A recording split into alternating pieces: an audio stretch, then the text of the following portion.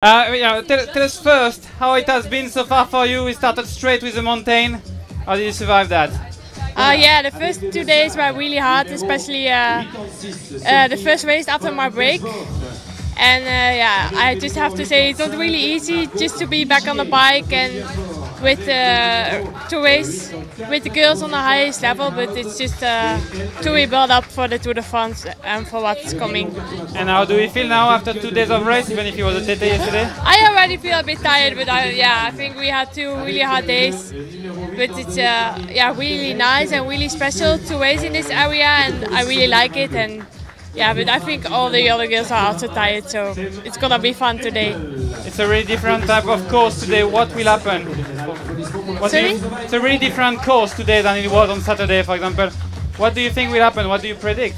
There's already a really steep climb after 6K. I think that there's a breakaway going maybe already there. And otherwise, I think there's a breakaway going who can make it to the finish line. And I hope that I can be in, because I don't think that that achievers can control the race. And yeah, it's also not really necessary for them because the time gaps are already quite big.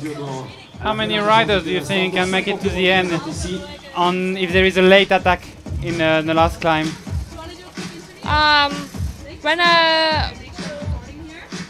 When the final is on and there's a late attack, I think there will be a group with 5-6 riders who made it to the finish line.